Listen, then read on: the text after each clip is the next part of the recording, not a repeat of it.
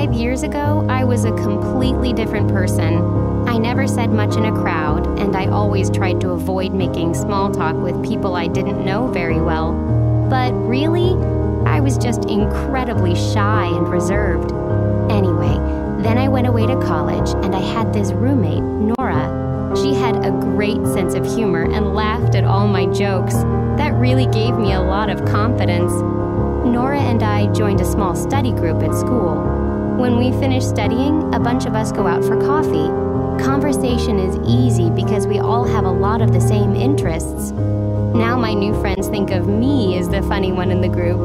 Can you believe it? So, I'd say I'm much more friendly and outgoing now. I don't worry about